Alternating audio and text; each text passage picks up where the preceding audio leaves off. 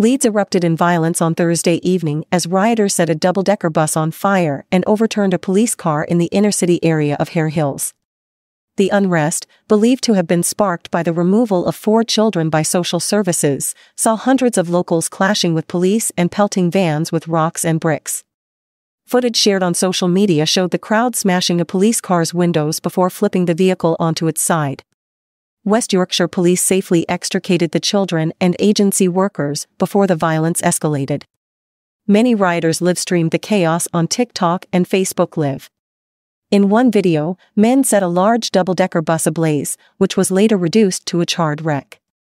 The bus driver abandoned the burning bus shortly before a police helicopter was deployed.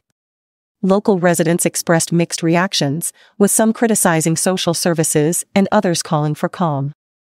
West Yorkshire Police believe the disorder was instigated by a criminal minority intent on disrupting community relations. No injuries were reported, and a full investigation into the criminal offences is underway. The public was urged to avoid the area, and officials assured that those responsible would be held accountable.